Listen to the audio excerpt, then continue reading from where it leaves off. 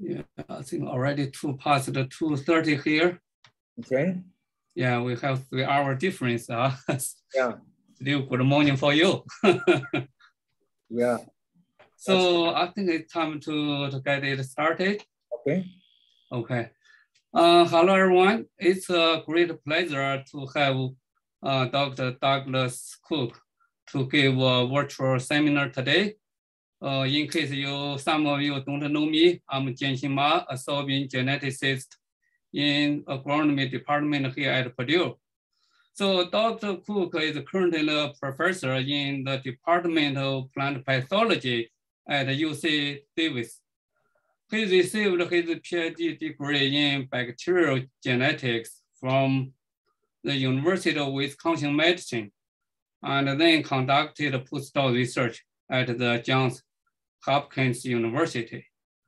He then served on the faculty of Texas A&M University from 1992 to 2000, and then he joined UC Davis, and I think still there until now. Dr. Cook is an internationally recognized leader in the field of legume biology, and back to early 1990s, his lab pioneered the use of Medicago truncatula as a model plant for basic study, particularly study of legume biology.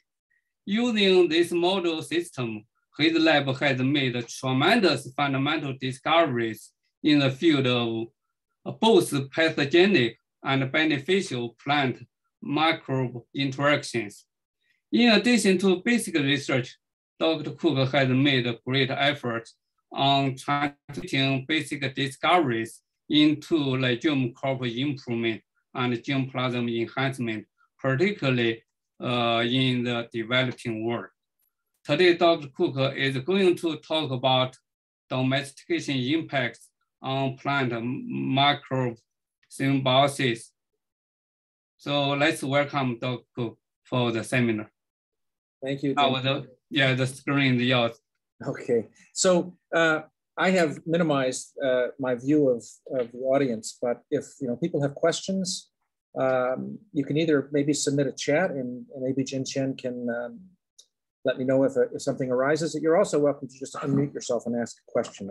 I won't consider it to be interrupting you if you have a burning question. So Jianxin's introduced the title. I'm going to talk about the possibility that domestication, human activities have impacted microbial symbioses. And by this, I mean the microbes that plants associate with. I don't mean symbioses in the sense of mutualisms necessarily, but all plant microbe interactions. And to ask if domestication has impacted these kind of associations. I'm going to give you the take-home message before I give you the seminar. And here's the take-home message. Microbes that crops co-evolved with, that their wild ancestors co-evolved with, are not the microbes in globally dispersed agricultural systems. There's limited relationship. And this has potentially important implications. And I say potentially because discerning function of complex microbial communities remains more of an aspiration than a real tangible outcome. But I want to suggest that there are a couple of possibilities, and I'll show you some data that support this. One possibility is that optimized function, microbes, a plant and a microbe that really work well together, is likely to be locally specific. By locally specific, I mean even a local population or local agronomic situation. And I'll show you data that shows that optimized function occurs in natural systems. And I suspect it might be, if not a unique property of natural systems, then it's much more prevalent in natural systems than it is in cultivated systems. And the reason and there could be many factors: geography, soil, plant genotype, local environment, agronomic practices that dictate these differences. But to the extent that these differences exist, then one, I think, if you were me at least, I tend to be a skeptic about things, question a lot of the efforts in the plant microbiome, particularly ones that attempt to apply microbes in agricultural systems, not to question whether functional traits might occur, but whether those traits are are natural co-evolved traits or something different. Anyway, these are things we can discuss maybe towards the end of the talk. My lab for the last, decade or so has been interested in the impact of domestication. We began this by looking at the effects on the crop. And in this case, our crop is chickpea, Cicer eritinum. And there are two wild progenitors. And if you want to understand domestication, you have to understand, in my opinion, that the starting point from which domestication occurred. That is, you need to understand diversity in the wild situation before one can assert that any kind of change has happened in the cultivated system. And the extent to which these wild progenitors are characterized in most plant domestication stories varies a lot. Here we started explicitly with the wild species. And we're interested in shifts in genetic diversity, shifts in trait diversity at the level of phenotypes that might have occurred during domestication. One of the things that I'll show you some data for initially is loss of plant genetic and trait variation, which is common, I think, to almost all domesticated systems. That's not very surprising, but it'll be important in terms of setting things up. The kinds of questions that we have with respect to microbes are: what's the origin of microbial diversity? What's the structure of diversity? Can we identify functional consequences of microbial diversity, particularly in long-standing natural habitats where plants and microbes have co-evolved together over many, many, many millennia? So once you understand that, one can ask the question, what's the impact of domestication on symbiosis? Because we understand the starting point.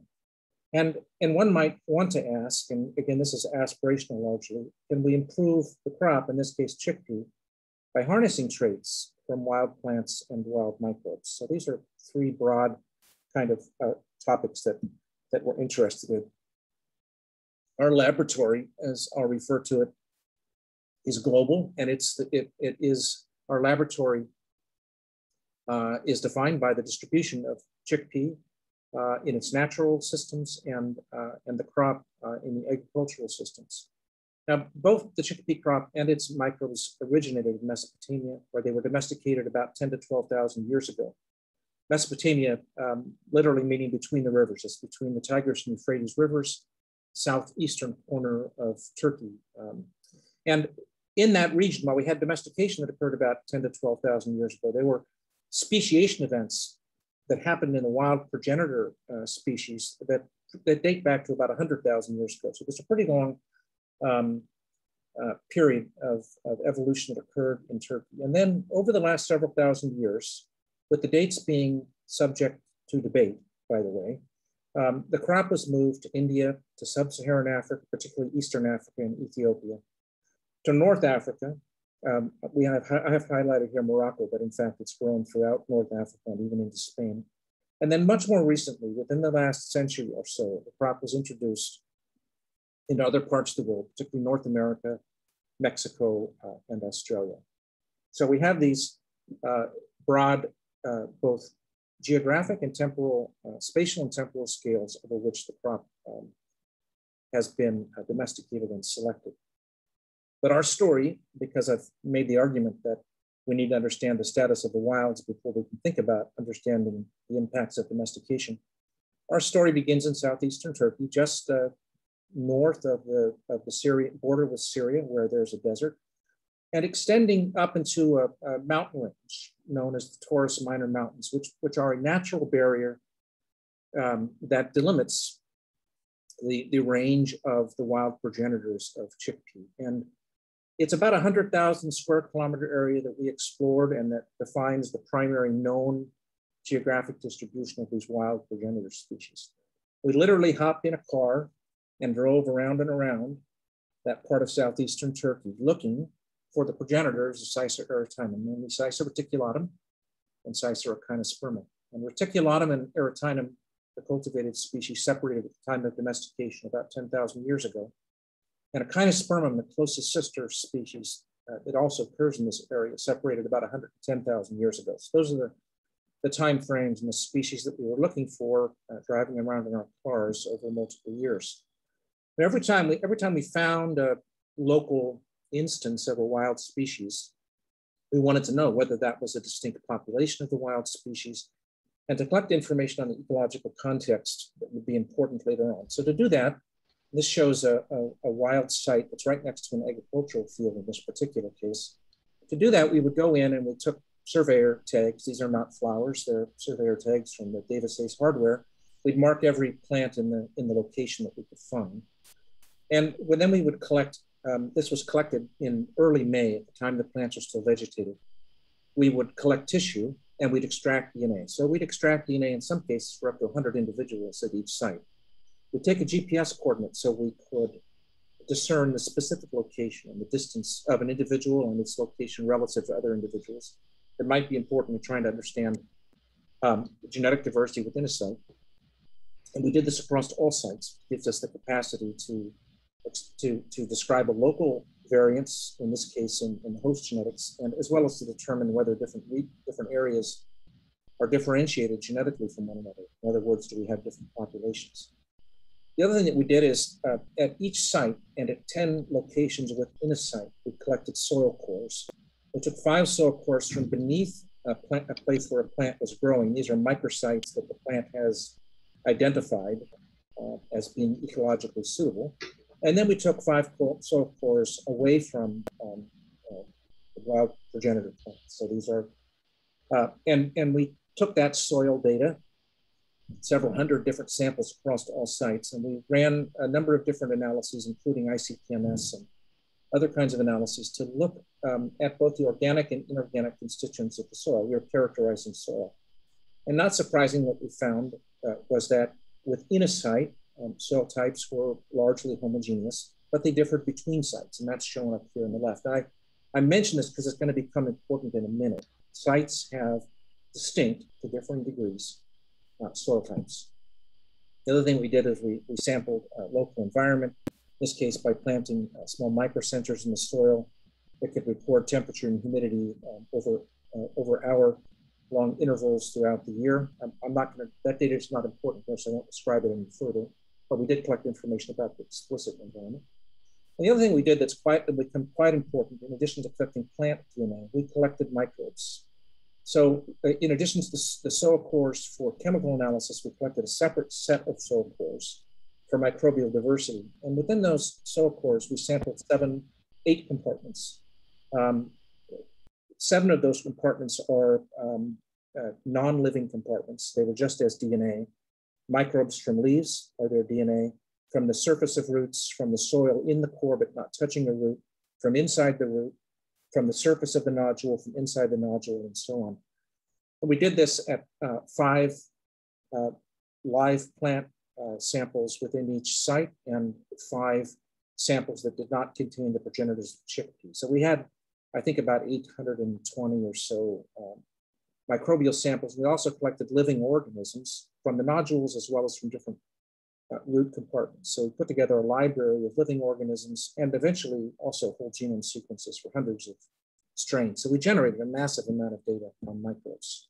And the plant part of the story, by the way, in the ecology is published a few years ago in Nature Communications, if you're interested. The first author is von Wetberg et al.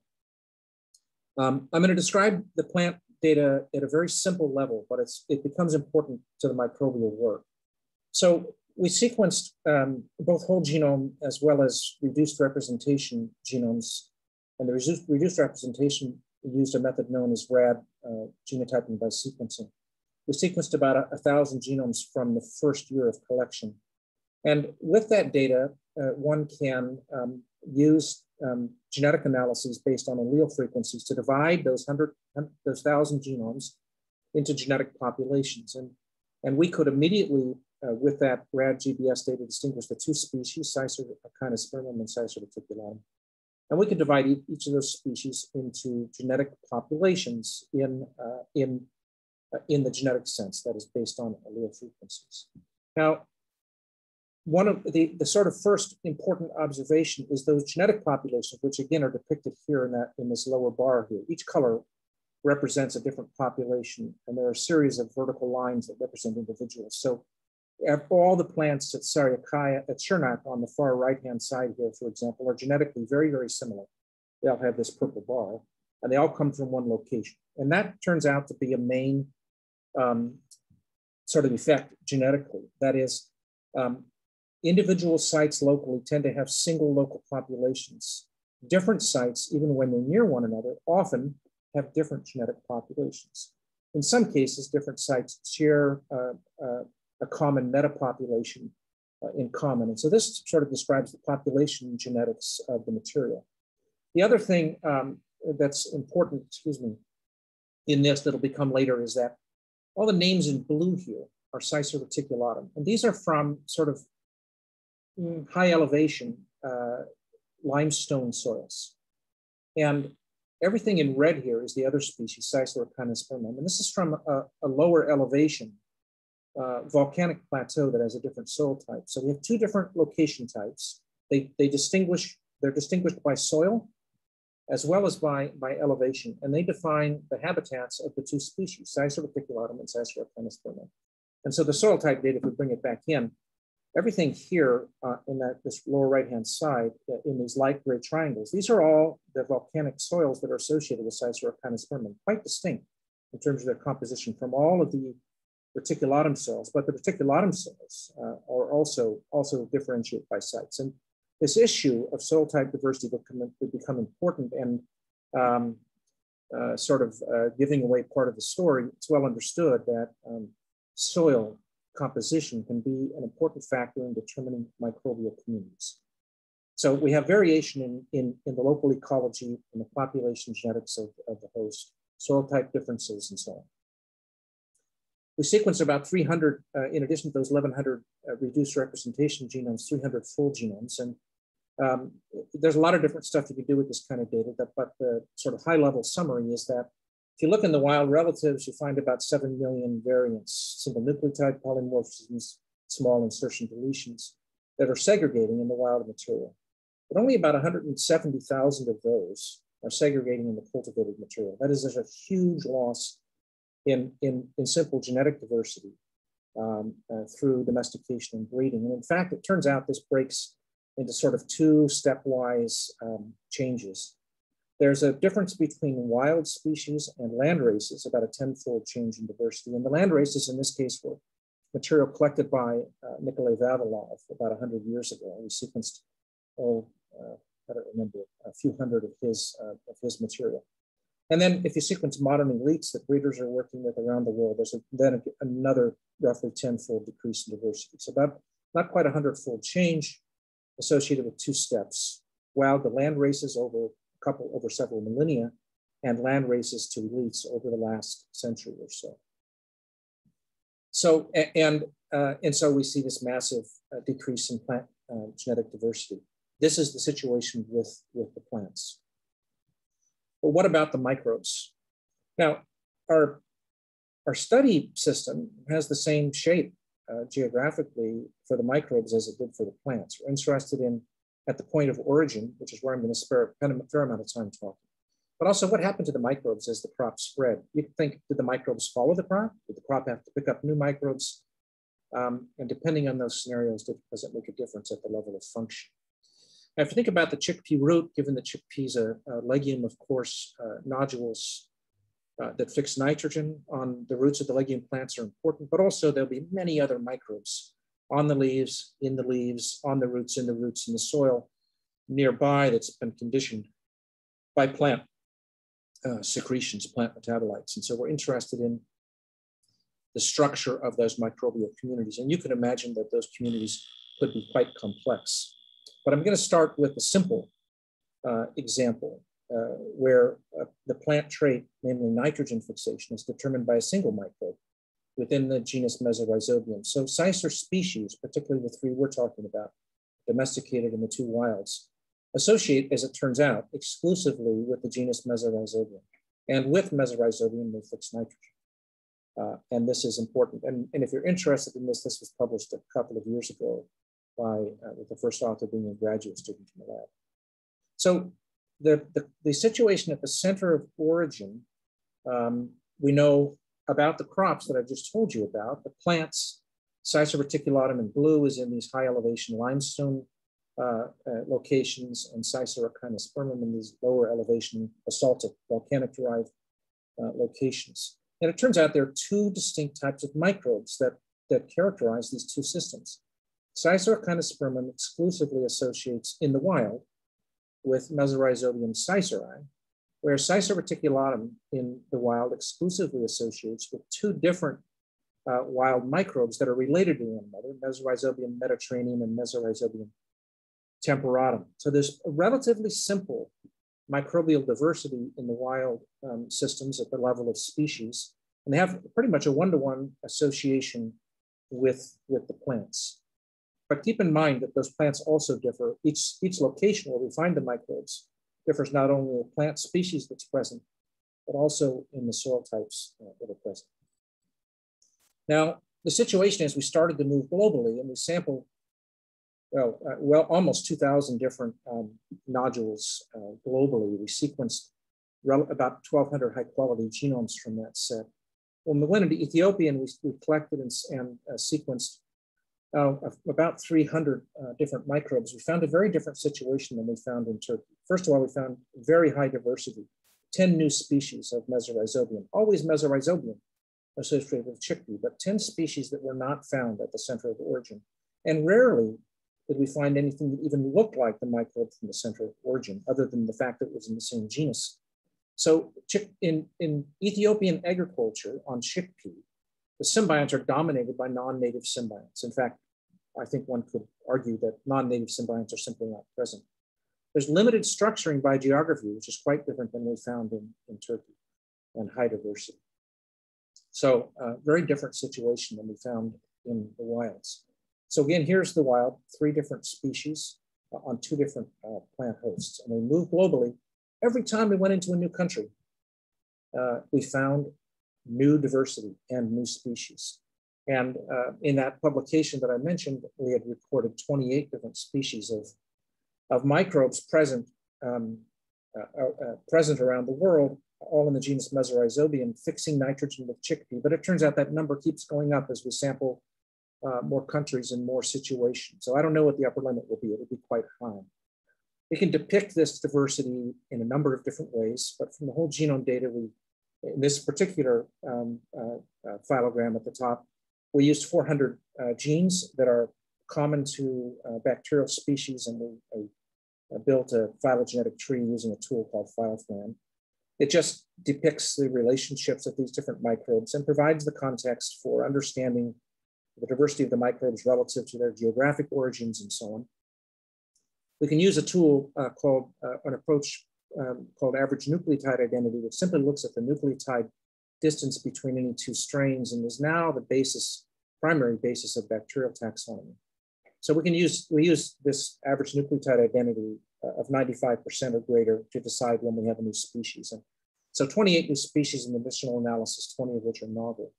So huge diversity. Every time you sample new locations, you found new microbes, very different than the center of origin.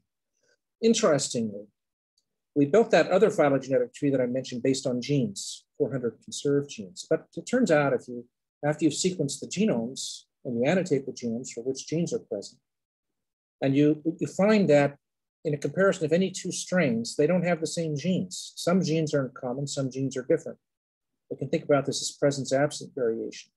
And if you make a presence-absence variation, gene presence-absence across the matrix of strains, you can assemble a phylogenetic tree based on presence-absence, not a standard phylogenetic criteria. You get exactly the same trees of species within species and among species. So presence-absence variation, whether a gene is present or not, is not only abundant within this material, it reflects the evolutionary history of the material. And this is important.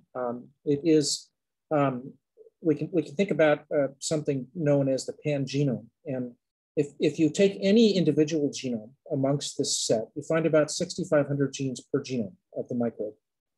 But if you compare the genes present between the different microbial strains, and these are using, by the way, completely closed and finished PacBio-genomes. So there's no error here due to sequencing, or limited error due to gene sequencing. So 6,500 genes in the average genome, about 1,200 genes shared in common amongst the set, and about 42,000 genes that are present throughout the whole set. That is 1,200 genes that are strictly conserved, and then a much larger number of genes that are varying among the strains.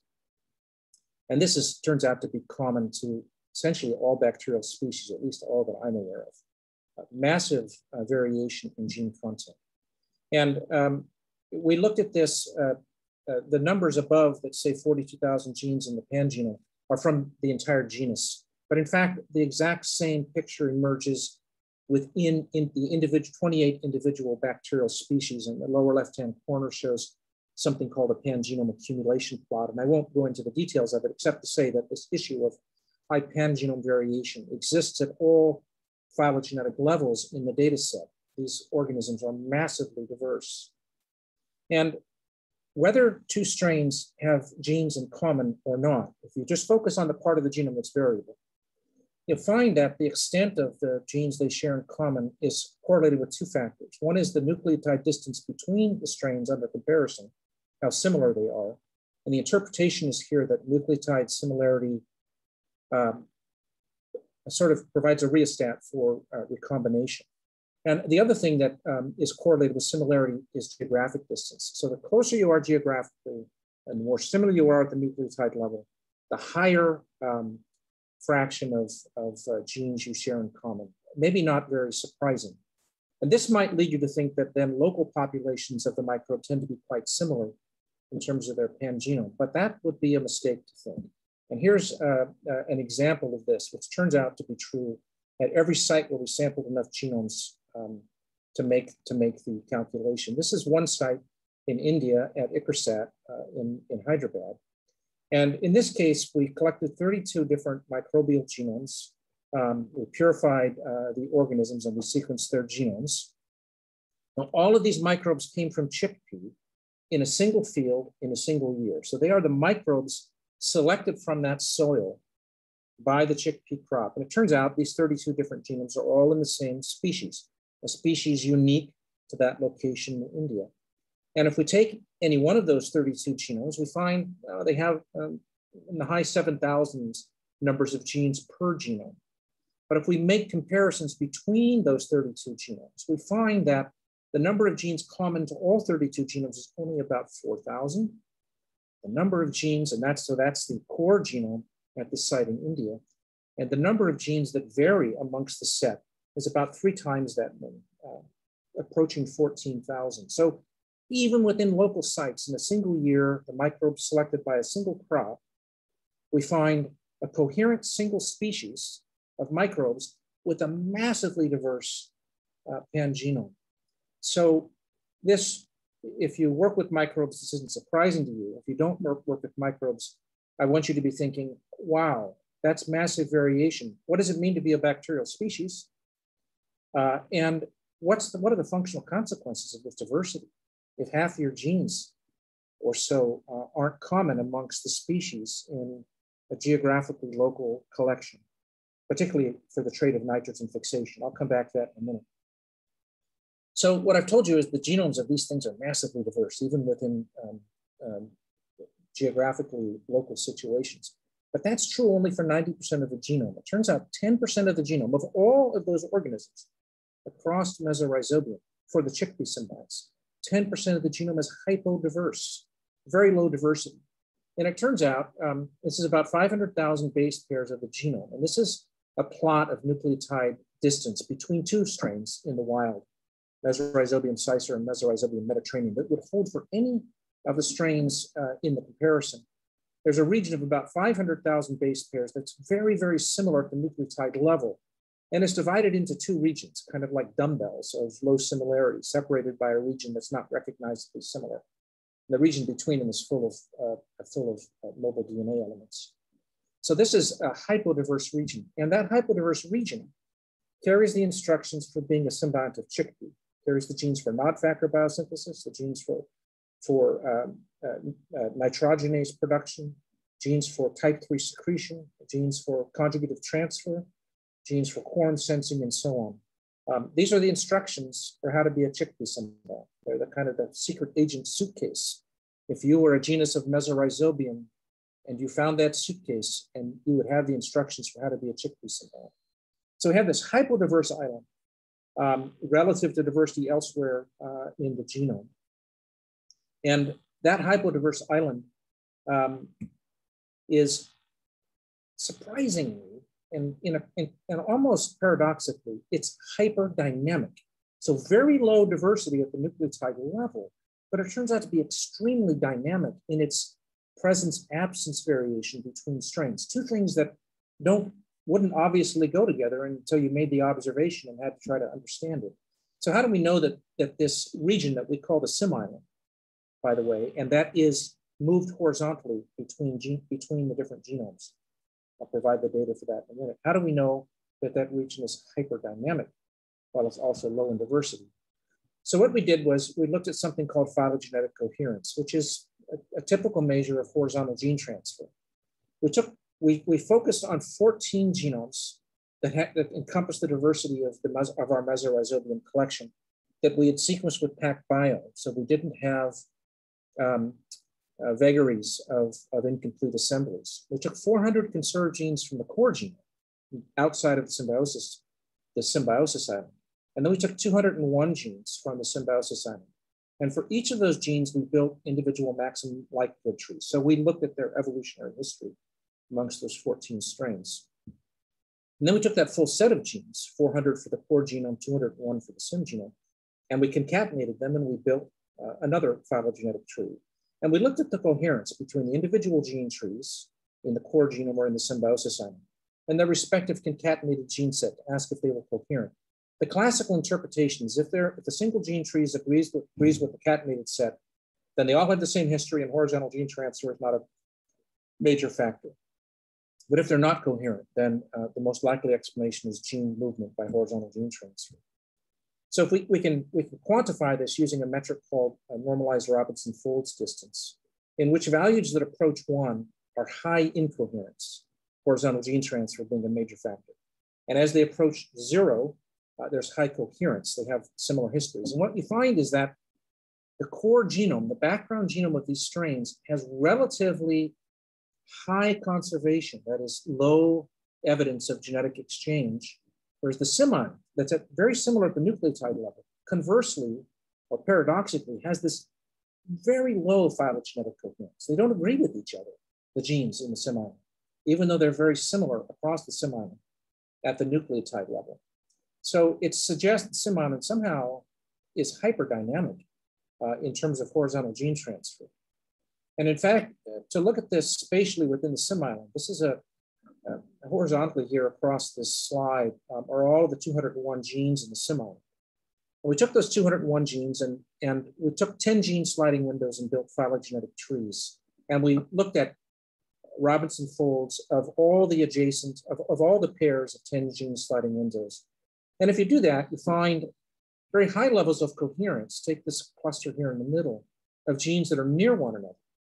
But this would be a cluster of genes that are staying together evolutionarily. But this cluster right next to them, they're not staying together with. In other words, the genome within the sim island, there appears to be segments of high versus low phylogenetic coherence, which one can interpret as dynamic horizontal gene transfer of blocks of genes, not individual genes. And if you take and just plop down the annotations of the genes in the sim island without reference to where things had high and low coherence, you find that to a large extent, these regions of highly conserved phylogenetics reflect function. And so the notion here is there's microscale recombination within this island, within this sim island.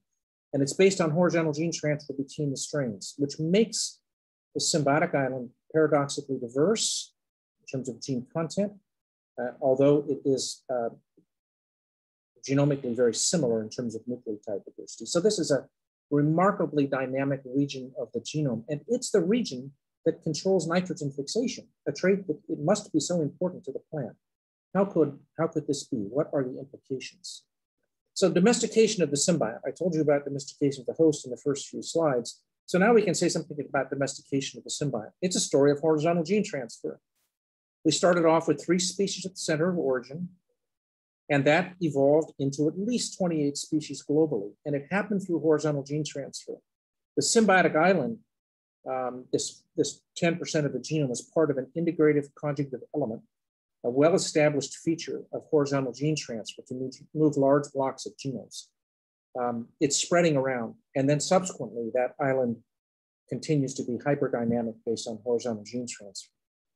So I can summarize what we know about Mesorhizobium globally and what we know about chickpea in domesticated systems, and say at a very high level, they have opposite trajectories. The crop and its wild progenitors during domestication went from a situation of high diversity to a situation of low diversity, about a 40-fold change in diversity.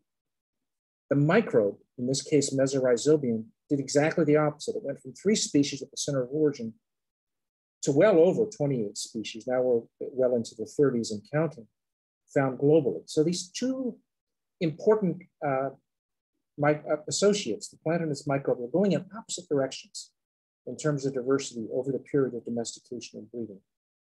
I don't know what it means, but it's an important question. So in fact, I want to come and look at this question about what does it mean, because we're starting to approach it, but only in a stepwise manner. So the initial question is, what's the relevance of this diversity amongst these symbiotic microbes? Does it make a difference? Now, I think if you're an agriculturalist, you'd rephrase this question and ask, what's the agronomic relevance? It's a difficult question. I can tell you something about the relevance of this diversity in wild systems, and I want to start there. So, and as a reminder, I want to remind you what we knew about the wild systems. They're basically 2 locations for ecological locations for the wild plant species. These limestone soils that are in these high elevation regions that are the home of Cicer reticulatum, and these lower elevation basaltic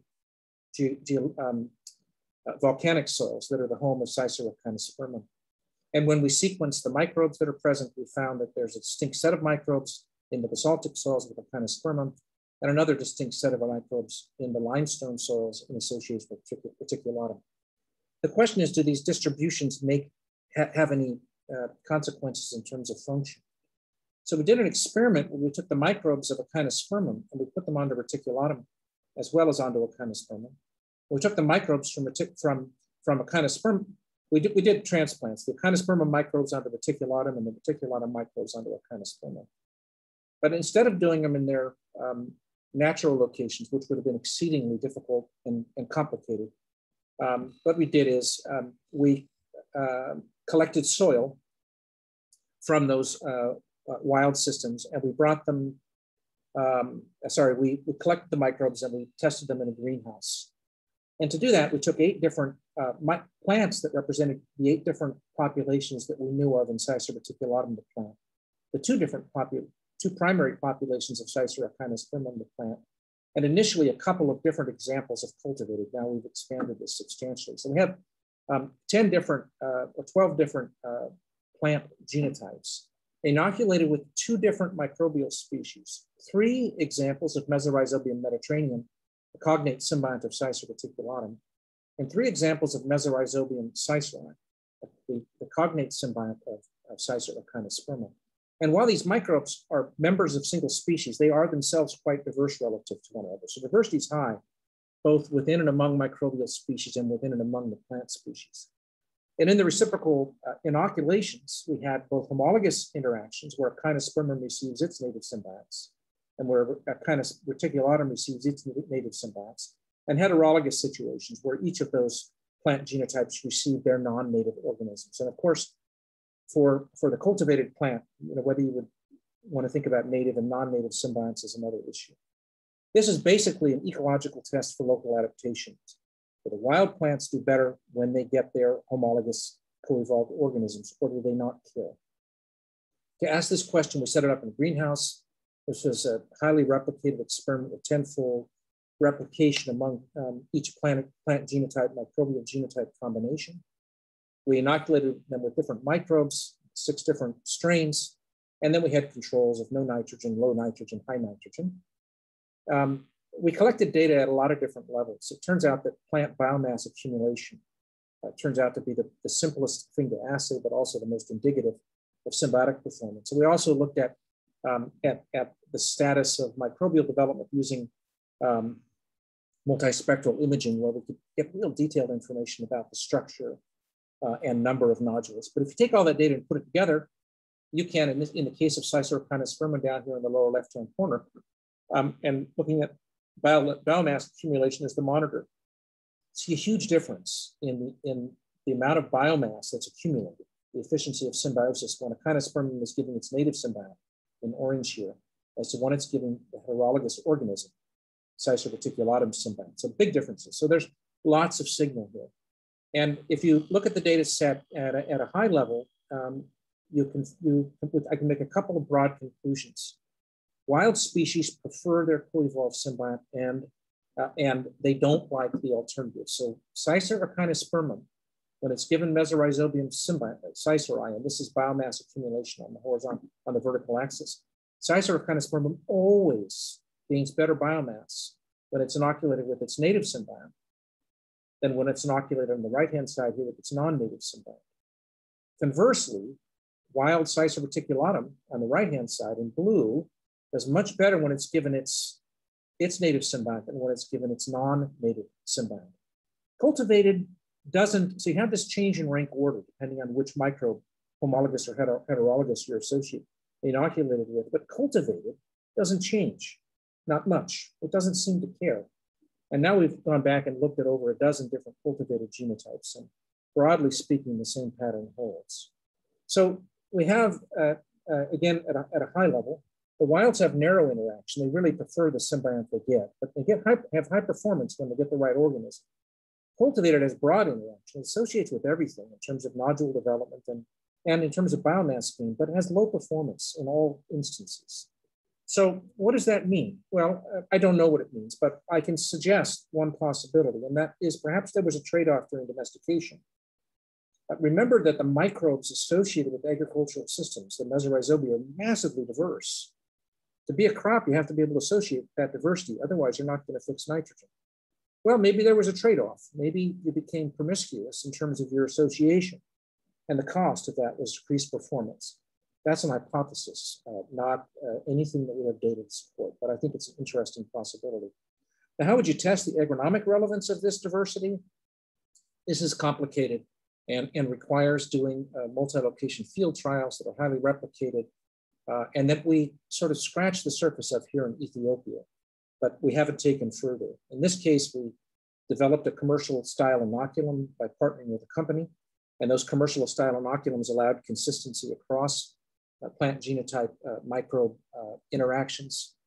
We worked with different people, in this case in Ethiopia, that if we were successful could propagate the information, and we sort of set up a small company style set of experiments. But we have not pursued this further, I'm sorry to say, but we at least made a stab at it. But this is where one would have to go if one wanted to understand the agronomic relevance. So now I'm going to switch gears completely with the few minutes that I have left. I'm going to talk about the biogeography, this relationship between geographic space and genomic diversity, not of Mesorhizobium, but of all the other microbes that are associated with chickpea.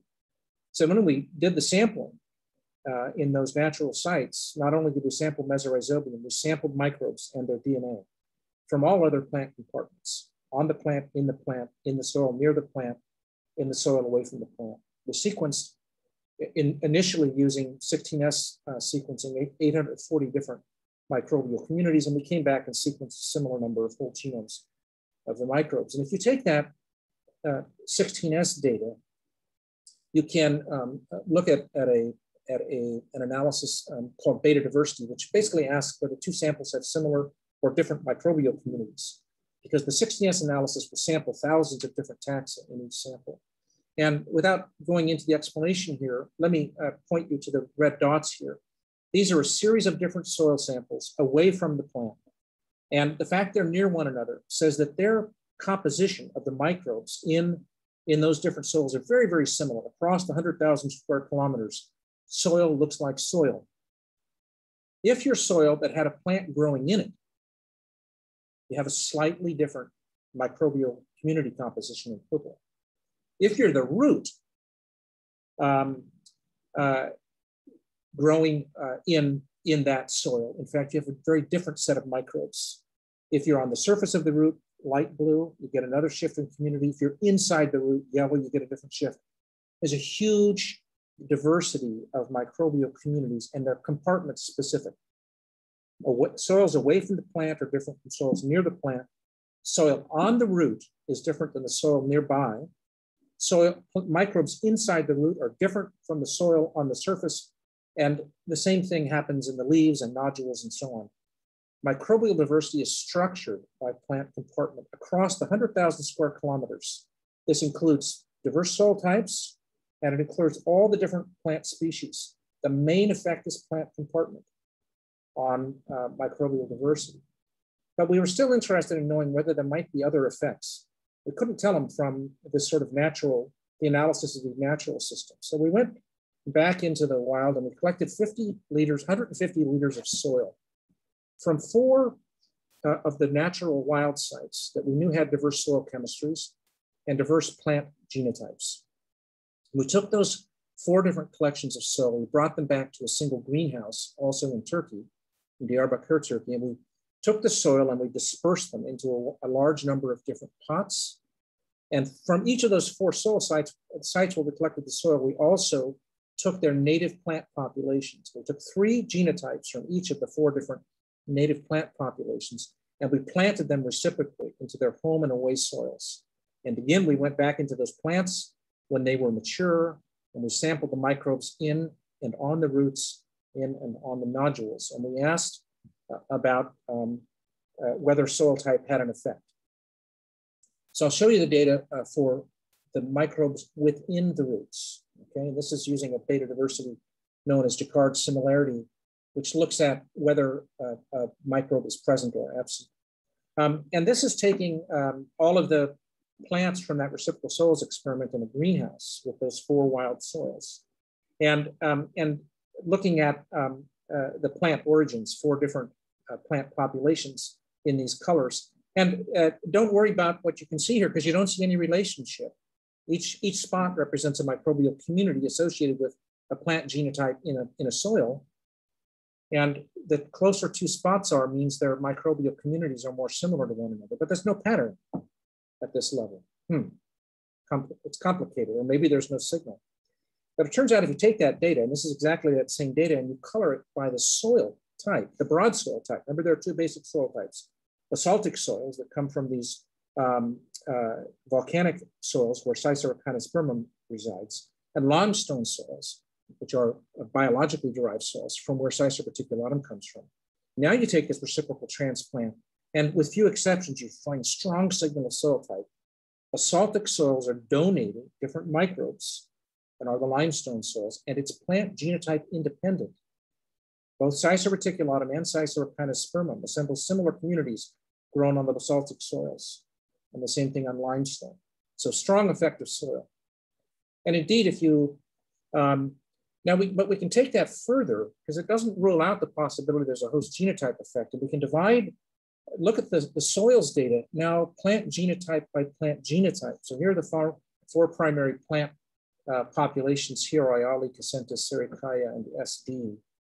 And I take all of the Oiali genotypes on the 4 different soils, and I find, in fact, I can see that the plants from the Oiali location, when they're transplanted into basaltic soils, assemble a different community than when they're planted into the limestone soils. And consistently, we see the difference between basaltic and limestone, which is what I just showed you here. But that's not surprising. It just says that what we see at the level of the whole collection, we also see for the individual plant populations on those soils. That's not very surprising.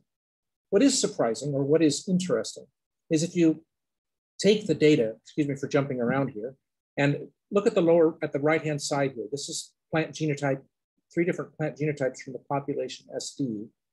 Now that data is separated by basaltic versus limestone soils. In the next slide, I'm going to color those soils by each of the 4 different locations. And when I do that, now I see that this single plant genotype of example is Cicerockinospermum, that plant genotype grown in the 4 different soils assembles different microbial communities. It's a strong soil of origin effect. And so purple is Cicerockinospermum grown on one of the 4 soils. Salmon is a different soil peacock blue is a different soil, the green is a different soil. They're not perfect separations, but they're substantial. Soil type makes a big difference, but you have to deconvolute it. You have to deconstruct it at the level of individual plant genotypes. And these are the homologous soil interactions in purple for this particular plant genotype. And these are the heterologous away soil interactions. And we see specificity at all levels. And in fact, I just showed you the data for SD over here on the right, but this is the data for the different plant populations. We see similar but not identical effects. There's a big effect of soil, but there's also a big effect of plant genotype. So I'm going to summarize with some simple generalizations. Plants select what they find in the soil. The diversity of those microbes decreases as it goes from the soil into the roots. I haven't shown you that data, but this is it turns out it's common in many plant microbiome studies. Beta diversity, the composition of the communities, is different depending upon the plant compartment. Inside the roots, different than on the root, different than the soil nearby. Leaves are different than roots, nodules are different than roots, and so on. Differences in soil substrate have an effect, but it's secondary to the effect of the plant compartment. And we conclude that those different soils present different microbial communities from which the plants select.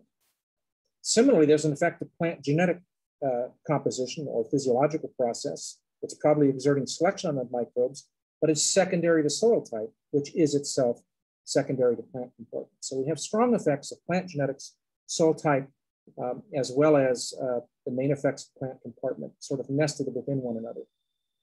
So this is the natural system, and bear with me for a minute because I want to get to the most important part, but the smallest amount of data.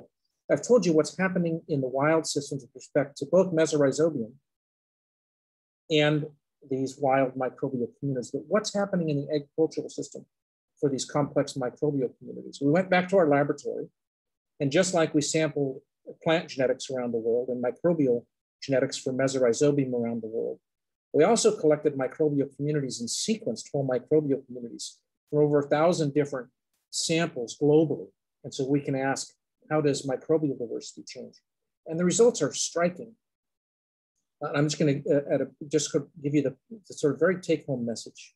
These are all the different plant compartments that plants that we sequenced on the root. This is all root data in this particular case. What we see, and this is a beta diversity plot on the left-hand side, two spots near one another means their microbial communities are more similar. We see that wild diversity is relatively homogeneous and distinct from the diversity in agricultural systems. Those wild systems have something very different than the agricultural systems. Moreover, if you take the data and you divide it, this is all, this isn't roots, by the way, this is roots, leaves, this is everything. But if you divide them by the individual plant compartments, now you see a huge effect of geography. Here's the core soil in which the plants were growing. The core soil differs. The soils in Turkey present different microbes than the soils in the US that present different microbes from the soils in Canada that are different from Ethiopia, that are different from India. Not surprisingly, therefore, particularly what I've told you a minute ago about the impact of soil, the microbes on the surface of chickpea roots in the US are different than microbes on the surface of chickpea roots in Canada in red, and Turkey in blue, than Ethiopia in blue, than India in green. And the same thing with the microbes that get into the root. They're different in each of these locations. So the soil is almost certainly the primary determinant here. It's presenting different microbes, different agricultural systems that are all chickpea agricultural systems, present very different microbes here in the microbiome, but also in the case of the symbiotes, Mesorhizobium, that I told you about. So did we lose anything? Does this even make a difference that things have shifted so much? I don't know the answer to the question. I'll tell you one interesting thing, and that is there's a particular gene function that's specific to the wild systems. It's present in a pseudomonad that's common on all wild roots, but not found in cultivated roots outside of Turkey. And this pseudomonad carries a well-characterized cluster of genes that produce an antibiotic known as 2,4-diacetylfluoroglucanol. And the importance of that antibiotic is, in fact, it's an antibiotic that's one of the few cases of clear evidence of a function in biocontrol. this pseudomonads that carry this gene cluster are very good at killing fungal pathogens of plants. And it raises the possibility that in the wild systems, this is a function that's unique to those wild systems. And so it raises the possibility that there are functions in those wild systems, not present in agriculture, that might be important, but it's a long road to test these things. So in summary, we have two different trajectories of diversity in the plants and the microbes. Plants lost diversity during domestication. The microbes diversified, both in the case of the symbiont, Mesorhizobium, they became more diverse, and in the case of the microbiome generally. Agricultural community composition shot up relative to what happens in the wild systems. But what the diversity, what the significance of that is, at this point, I can't tell you. This has been this work is the product of a PhD for a number of different graduate students and visiting scientists. The work is funded from a number of different sources, but primarily by the US Agency for International Development, the National Science Foundation, and the Australian Grains Research and Development Corporation. And I know I've exactly used my hour, and I didn't mean to do that, but I'll stop there and answer any questions you might have. Thank you, Dr. Cook. Really interesting story, but also pretty complicated. I believe there must be a lot of questions. So we have time for a few questions. Yeah, Jim, probably you first.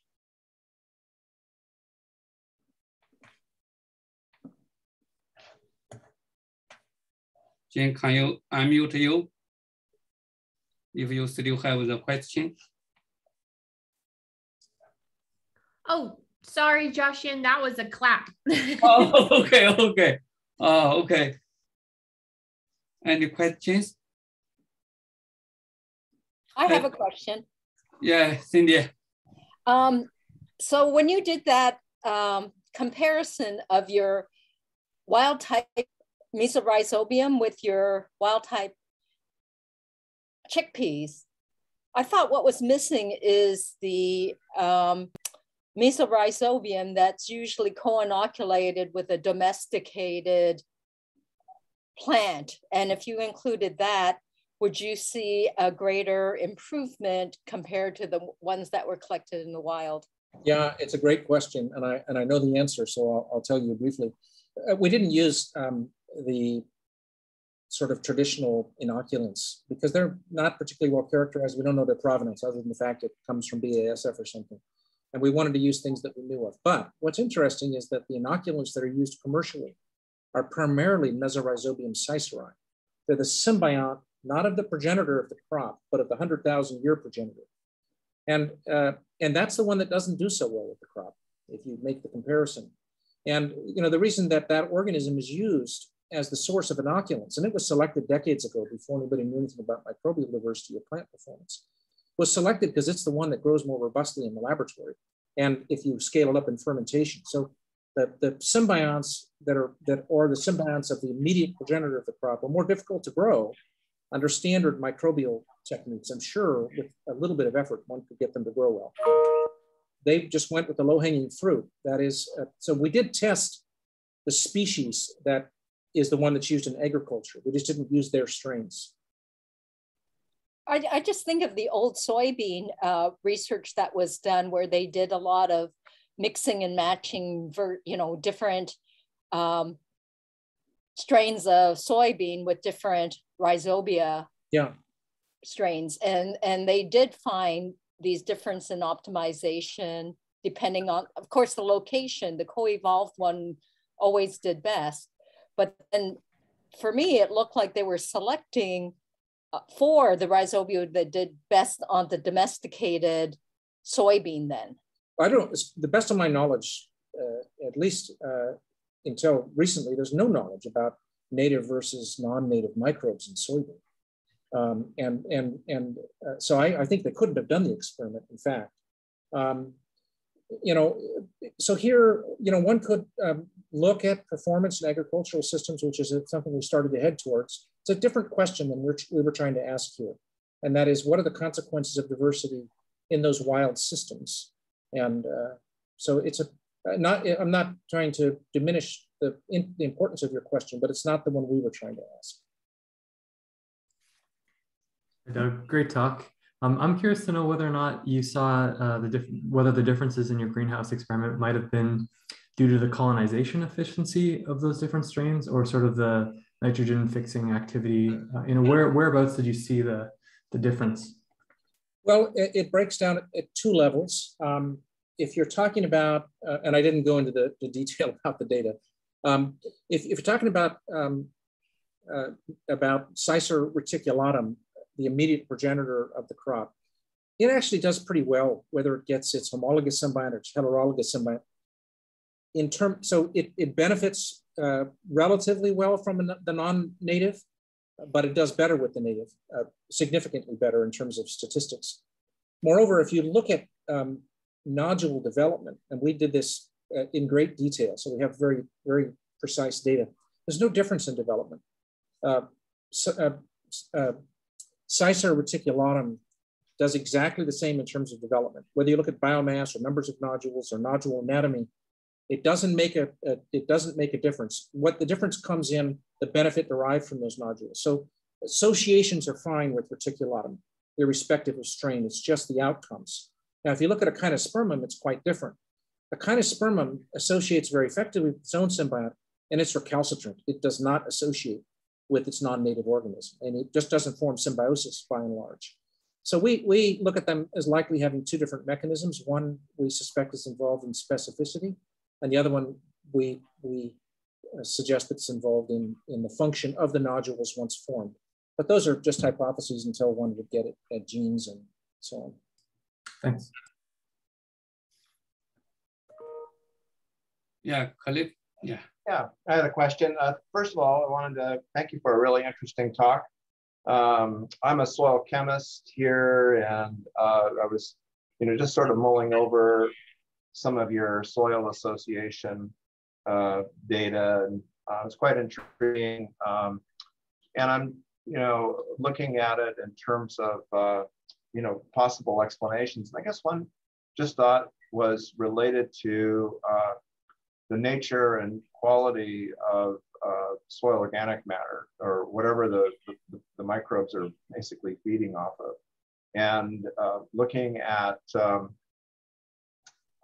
thinking about it, from that perspective, you could imagine with different types of mineralogy between, let's say, limestone and basalt, that perhaps you've got different mineralogies that are responsible for governing the type and nature of organic matter in the soil. So anyway, just a question about that.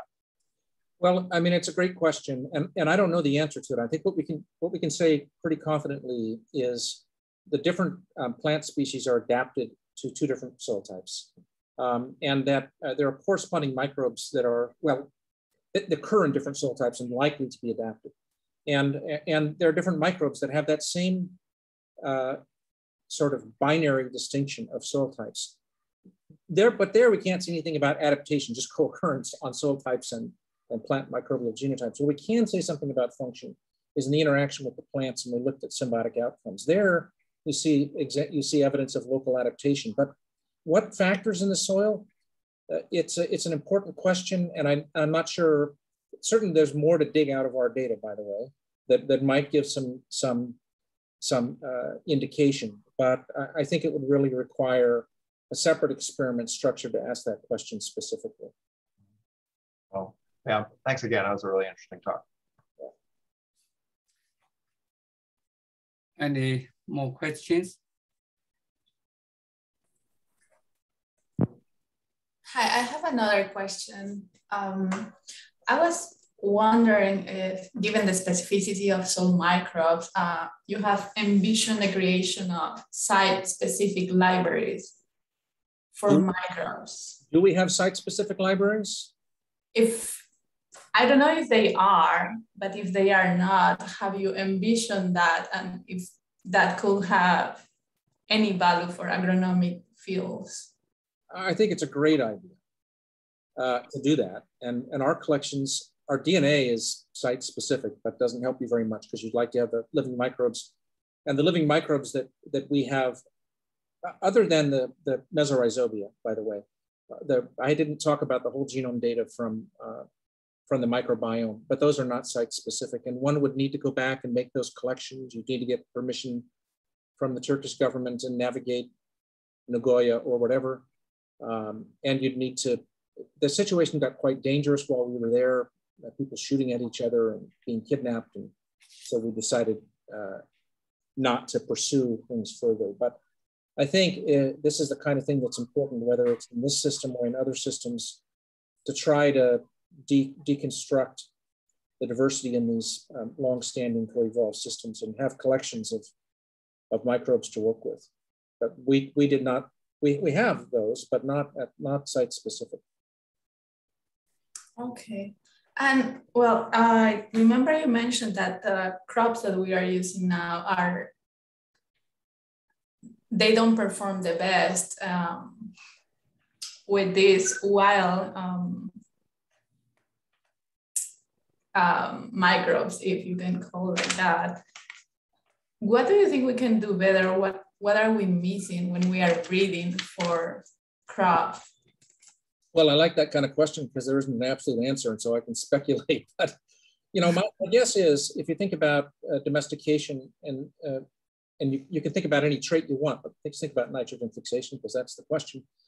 You start off in the wild systems where your source of nitrogen is going to be whatever's in the soil from those natural processes and your ability to fix nitrogen. And probably in those systems, and you have, same thing with water. Water availability is going to depend upon the local area and so on. So I think you get ecological diversification of plants to locations that are suitable for them. But when domestication occurs, they're taken out of what are primarily hilly situations that are not suitable to agriculture, and brought into areas where humans are going to cultivate them. And my guess is that those areas initially are ones where limitations of water availability and soil fertility are more dependable. That is, you're not limited by them. So fertile river valleys, for example. But imagine that was a first step in domestication. So as soon as that happens, and now you're selecting for other things, the domestication traits, shattering, upright growth, and so on, those things that you start to mitigate with sort of non-intentional inputs. In my example, this fertile river valley, where water and nutrients are less of a factor. You start selecting on other things. You relax selection on the need to be efficient at acquiring water because it's more available. And you relax selection on the need to acquire nutrition from the soil because it's more available.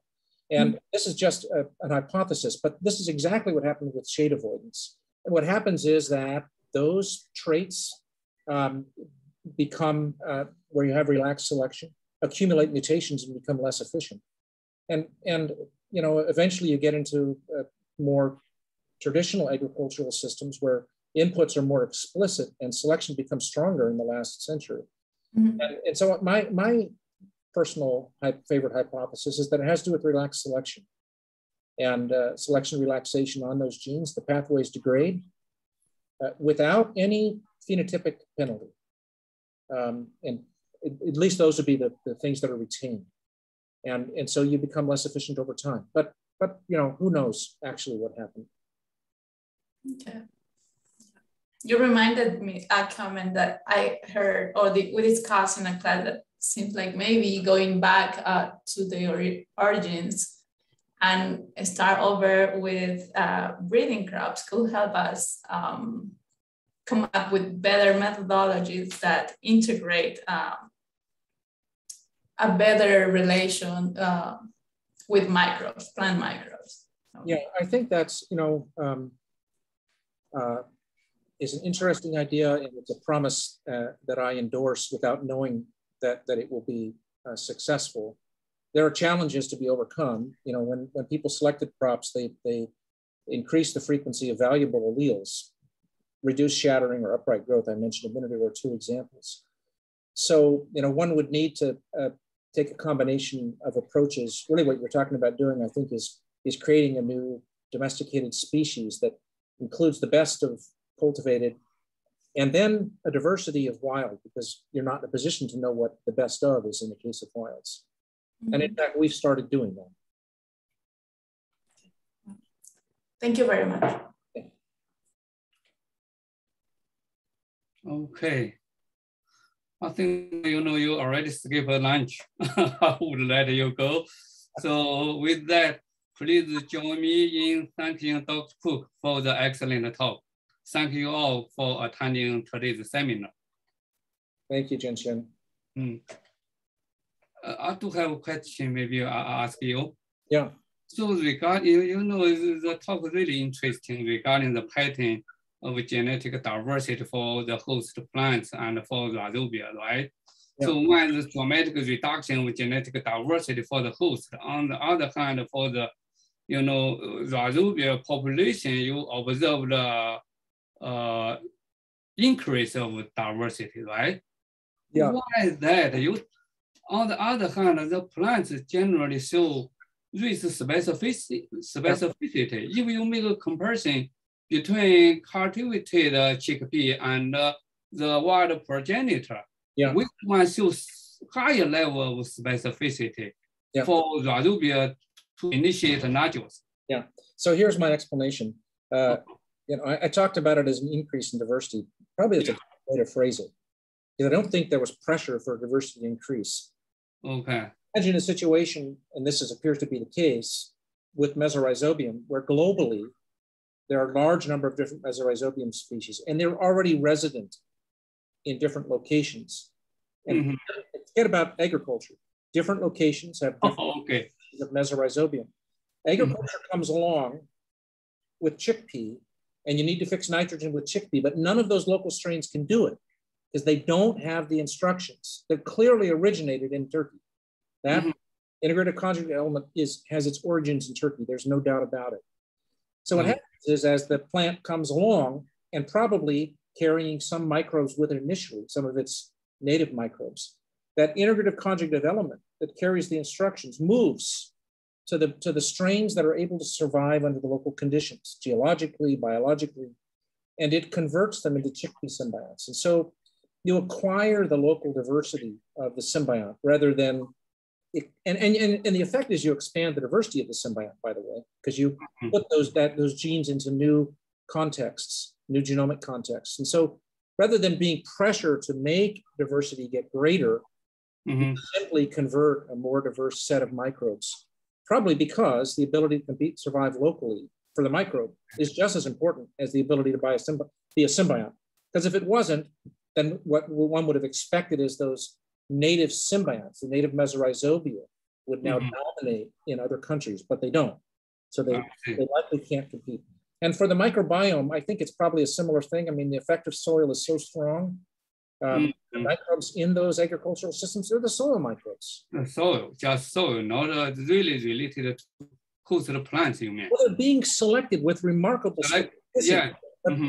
That game of selection, I don't mean genetic selection, I mean soil. That game plays itself out in a similar way in each different location around the world. Similar in the sense that you have selectivity, and that selectivity is reproducible within a location. But exactly what gets selected is different between the different locations. So soils present, and the plant selects from that, which what else could it do? Yeah, that's a really cool story. I needed to read your papers more carefully. Well, that part's not published yet, but hopefully it will be. That's one of my. Oh, this part not published yet. The microbiome stuff, no, we've got several things written up, and I haven't had a chance, but that's something to get done.